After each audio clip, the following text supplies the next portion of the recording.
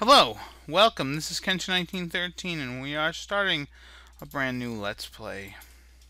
Laptop Let's Play. This is Let's Play Deja Vu 2. As you remember, if you do remember, I ended up playing Deja Vu with my buddy Rob. And there is a sequel, so I am going to play it. Sadly, Rob cannot join me for this one. But that's alright, we'll make the best of it. Anyways, I'm playing this on the Game Boy Color because the game, I don't think I ever owned Deja Vu 2. Apparently it was a computer game and it never got ported over to the NES.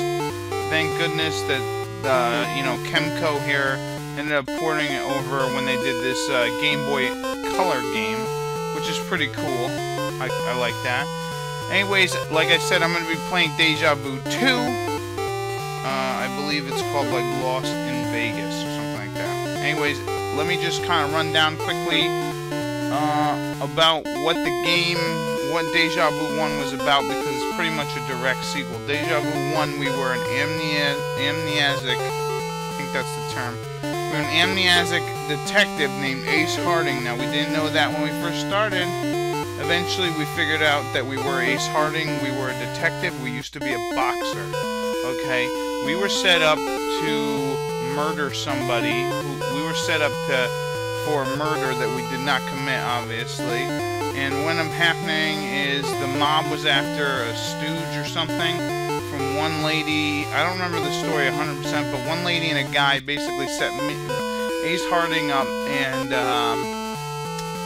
pretty much set him up to be a fall guy in the murder of a prominent gangster guy. So we didn't do that, but we did owe the gangster guy money and stuff like that. I don't remember 100%. If you really want to know how the story went, definitely go check out the LP with me and Rob. Anyways, I'm going to try and make this as entertaining as I possibly can, being by myself. Usually Rob and whoever else is with me usually brings the fun. But, like I said, we're going to do this. Anyways, Casebook 1 is Deja Vu 1.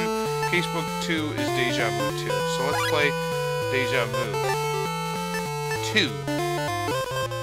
And, yeah, this is Deja Vu 2. Lost in Vegas. So just like Deja Vu 1, we awake from a groggy stupor.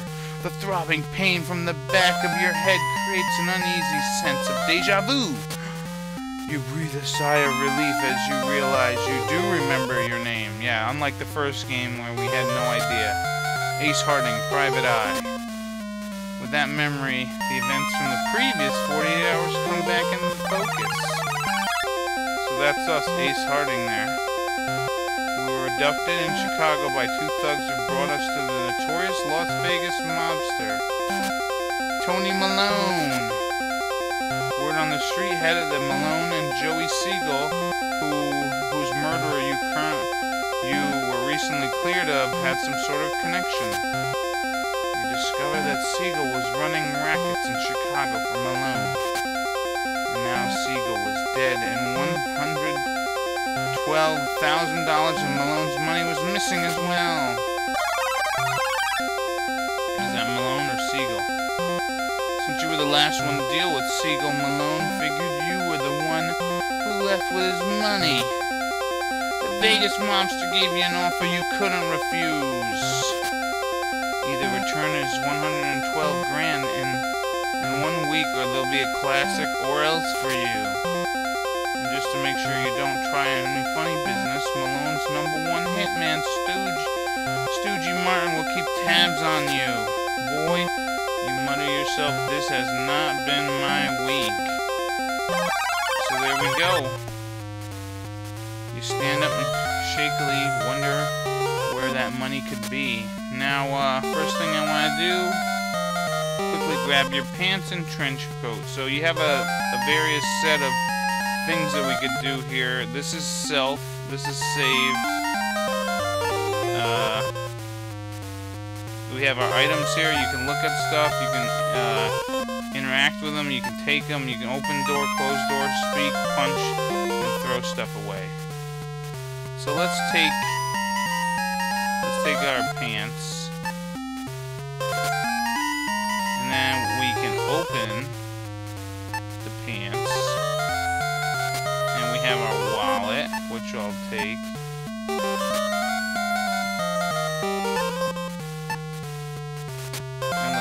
got stuff here. Let's see.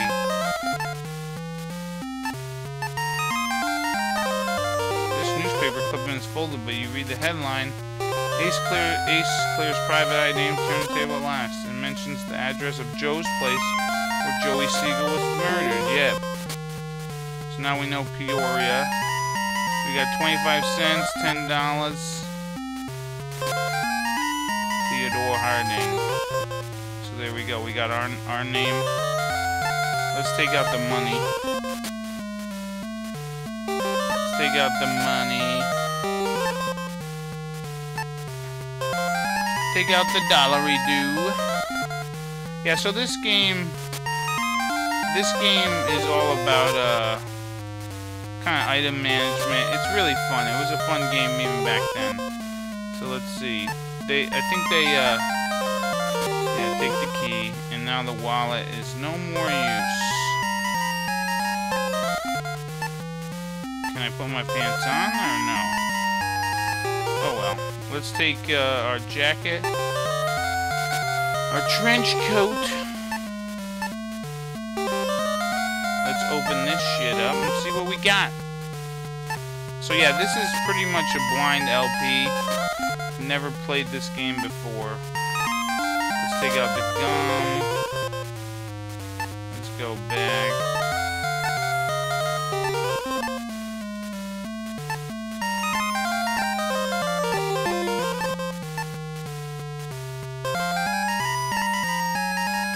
What should you use this on? How about yourself? I put my trench coat on. I put my pants on. There we go. We slip into our pants. All right, now let's get out of here. So what we can do is hit open the door, and now we can walk out. One other way we can do this is we can hit the walk command, and we can even use this little mini map right here, which I'll use.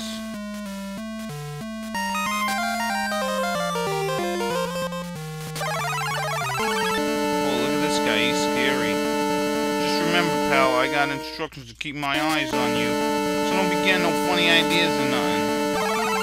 Alright, that's his name's Stoogie.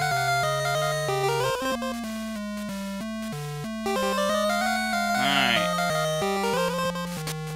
So let's grab, what the hell is this?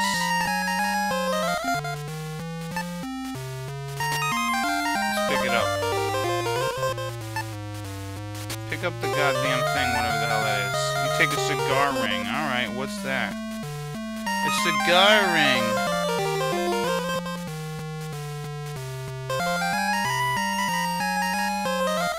Alright, so yeah, this guy will show up at random points in the game. Anyways, we got the train. This is a train timetable. So yeah, we can go to Chicago. It's a cigar holder. Apparently, Stoogie Martin dropped it. He's got to be the only goon who smokes this brand of smelly cigars. So yeah, that guy will appear randomly and tell us when our time's running up in the game. In the essence of, like,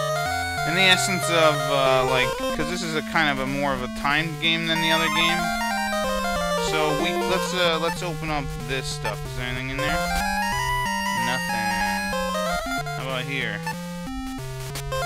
Dude, there's a paper. Let's just look at it. Stoogie, the payment from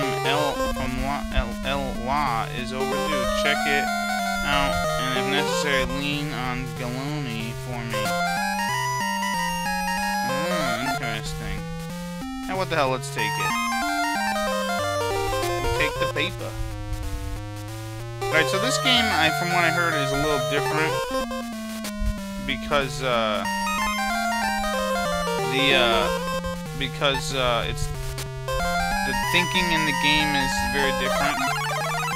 Alright, so we're in the hallway. And you can hear the sounds of gambling in the distance. So let's go see the casino. Let's go right in. Open the door. And let's walk.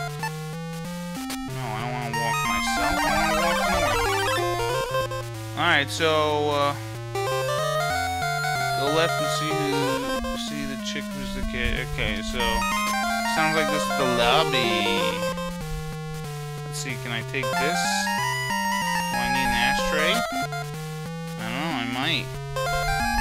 Let's go to the left here. Oh, there's a lady. She'll exchange money and chips. Alright. Give her $10 from your wallet. So, looks like I'm already, I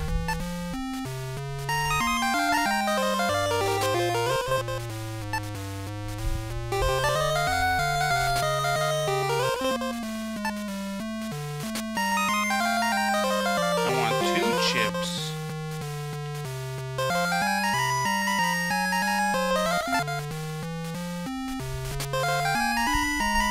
Thank you. Can I talk to you about anything else? How's it going, lady? Hey, Toots! What's a nice girl like you doing in a place like this? She doesn't reply. Oh, boy. What a DB. Alright, so... then roam the casino. Examine the black. Let's see what's over this way. The blackjack dealer says, come on, try your luck. These cards are sure hot today.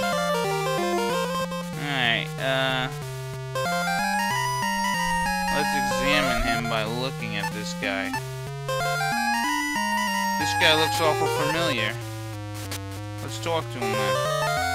Hey sir, do I know you? Do you know the rules of blackjack? Yeah, I do.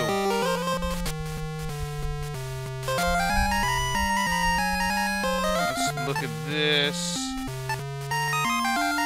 Yeah, I'm looking at his name here. Rudy Kowalski.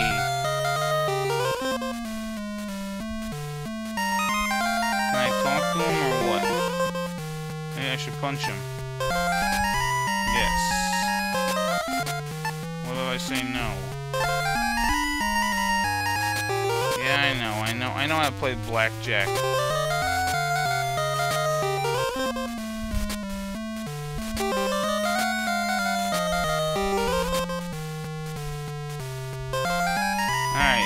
Apparently you're supposed to know who that guy is already. His name's Rudy Kowalski. And he used to be your old sparring partner. What's over here?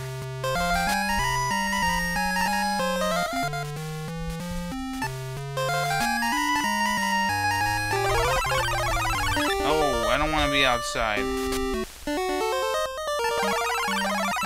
Alright. Show Rudy the newspaper clipping that deals with him and he winks at you, invites to play. Alright, so let's show Rudy the newspaper clipping.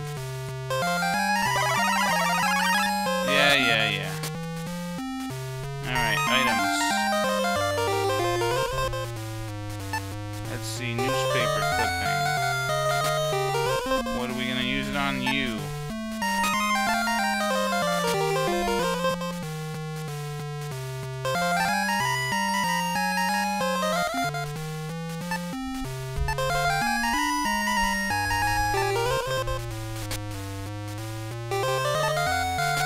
What the hell?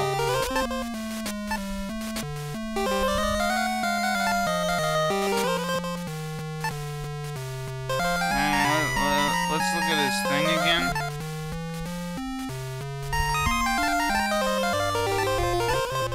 There we go. Let's look at his name. Rudy Kowalski. Alright, let's look at this newspaper clipping again.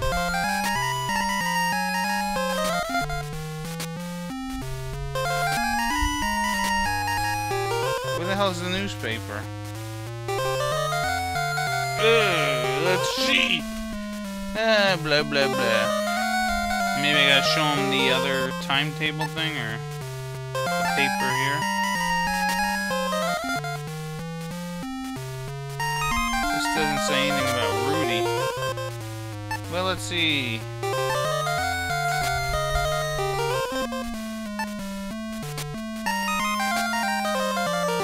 hell I'm doing. Anyways, I'm going to stop the video here. In the next episode, we'll continue looking around the casino and whatnot. So this has been Kenshin1913. I'll see you later. Bye-bye.